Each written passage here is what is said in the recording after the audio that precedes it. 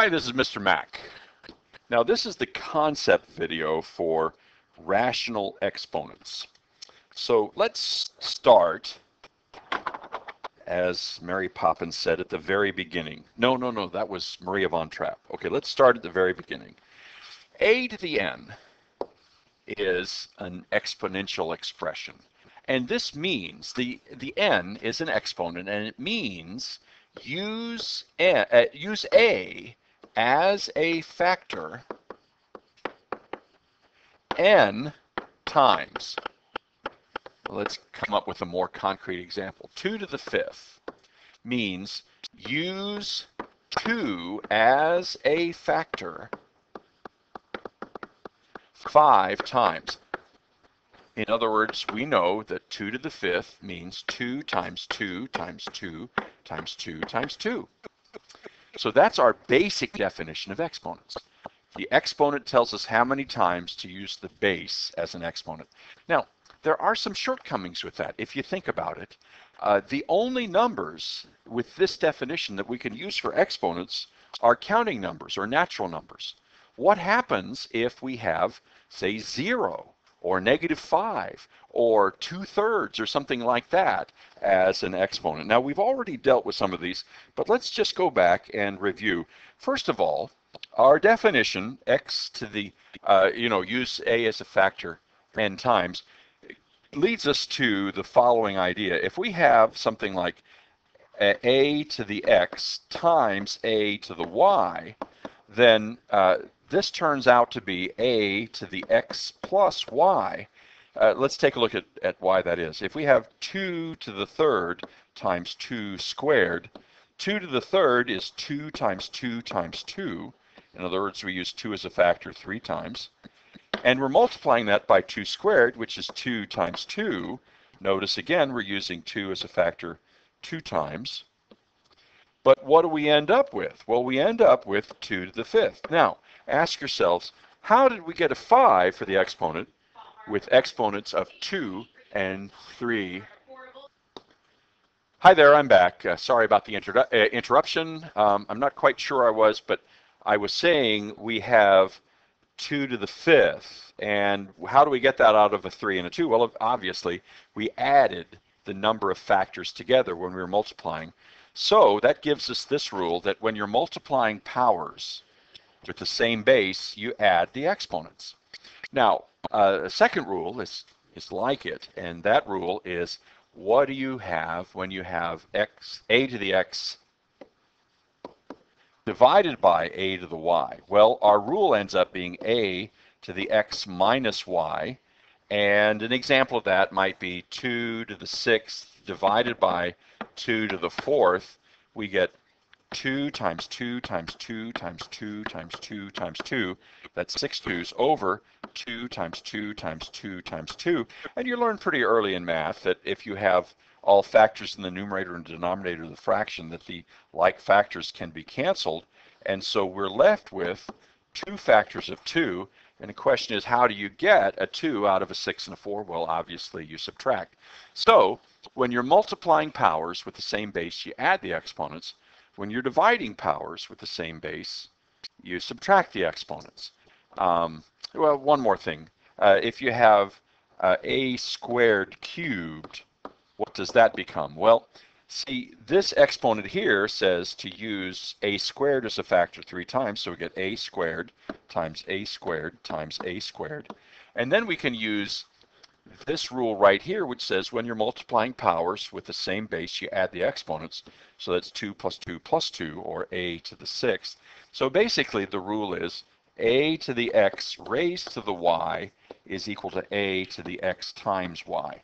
So when you have a power that's being raised to another power, you multiply the exponents. Now, with those 3 rules in place, we ask ourselves, we start perhaps by asking ourselves, what is, let's move this out of the way and see if we can't move these rules up over here to the side.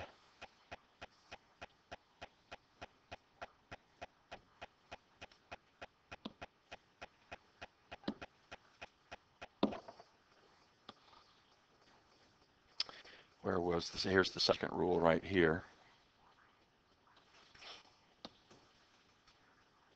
And the third rule was right here. Is this all together? Yeah, that's all together too. So we'll just make that one a little bit smaller. Okay, so there are our three rules over there if we need them. And I'm going to erase some of this stuff because it's kind of in the way. Now the question is, what happens when we have an exponent of 0? Well, if we were to use our rules, an exponent of 0 might be something like a to the 4 minus 4, because 0 is 4 minus 4, which would be a to the 4th over a to the 4th, which would be a to the 4 minus 4, which would be a to the 0. But what is anything over itself? Well, it's 1. So we define a 0 exponent, a to the 0, to be 1. And what that does is that expands our definition of exponents so that it includes 0. Now, what about something like a to the negative 2? Well, again, that could be like a to the 4th divided by a to the 6th, because by our rules, that would be a to the 4 minus 6, or a to the negative 2. But if we go the other way from that, that looks like this: a times a times a times a, that's a to the 4th, over a times a times a times a times a times a. And if the a's cancel out here, we'd be left with a 1 on the top. We would get 1 over a squared. So notice that a to the negative 2, by our rules of exponents, should be the same thing as 1 over a to the 2. So we make a rule that says a to the negative n is equal to 1 over a to the n. And what this rule allows us to do is to have any integer as an exponent. So again, we've expanded that definition of exponents so that now it not only includes 0, but it also includes negative integers. And the next question is, what happens if we have a fraction for an exponent? Well, that's what we're dealing with today. And so let's see if we can't take a look at that.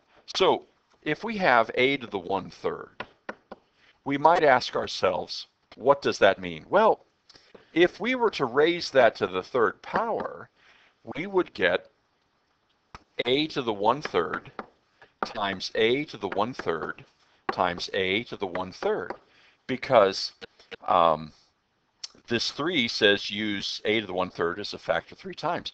But a to the 1/3 cubed is actually a to the 1. So if you think about it, a to the 1/3 is the factor, or the number, that when used as a, here, let's do this. It's the number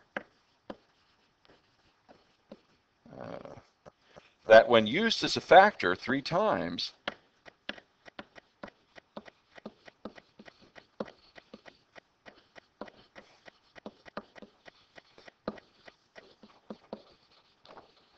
gives us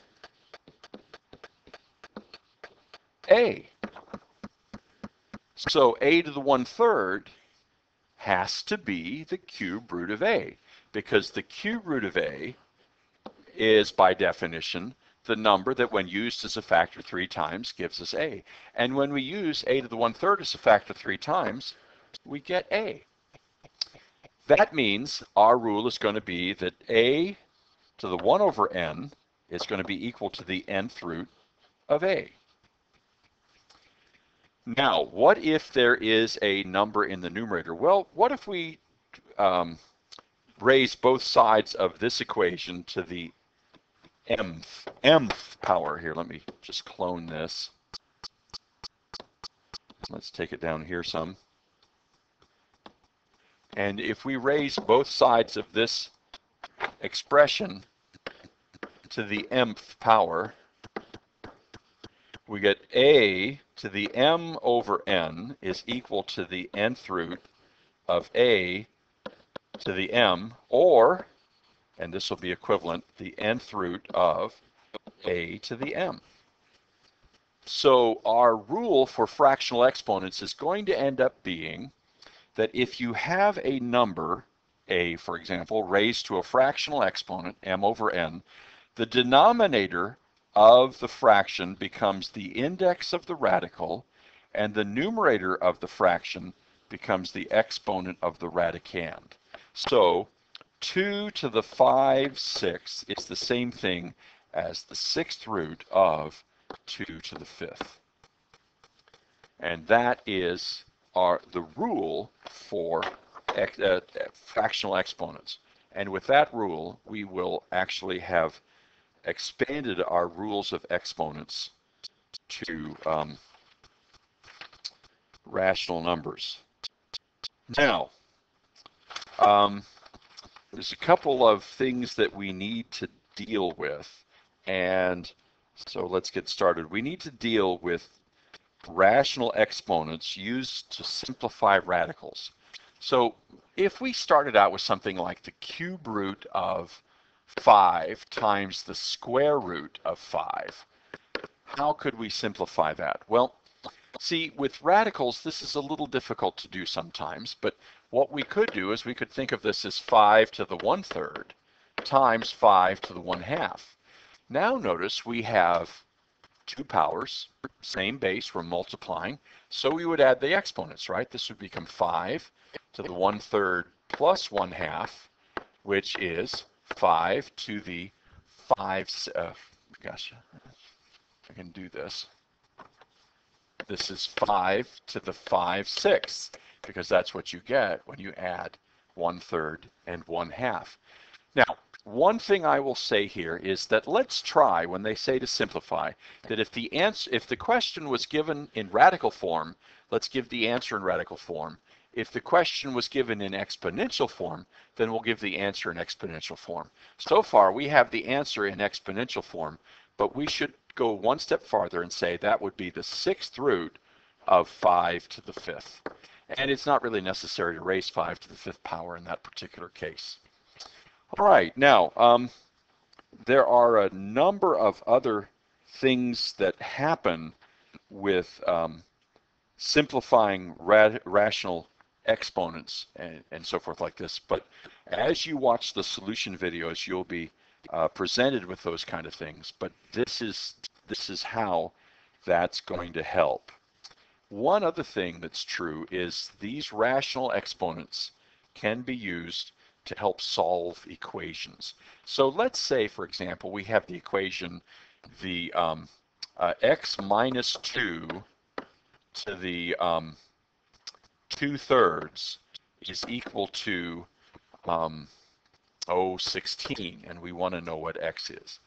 Well, one of the things we can do is we can raise both sides of this equation to the reciprocal power. In other words, we've got an exponent of 2/3 here. If I raise this to the 3/2 power out here, then notice that this power being raised to a power, you'd multiply those exponents, and 2/3 times 3/2 would be 1. So we would get x minus 2 to the 1.